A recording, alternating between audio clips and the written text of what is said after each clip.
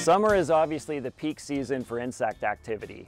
This is where we get the bulk of the calls for things like earwigs, spiders, and even wasps start to increase in numbers. Once we're on site during the summer service, we are literally looking at your house top to bottom because these different pests can be found just about anywhere.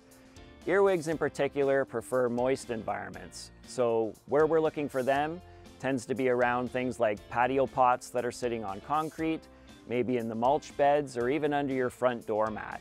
Spiders typically are going to start congregating in bigger numbers around lights and windows, upper door corners and window corners, and wasps can be just about anywhere from around the eaves, to up in the corners of the garage doors, to behind the air conditioning unit, and even up underneath the hot tub skirt.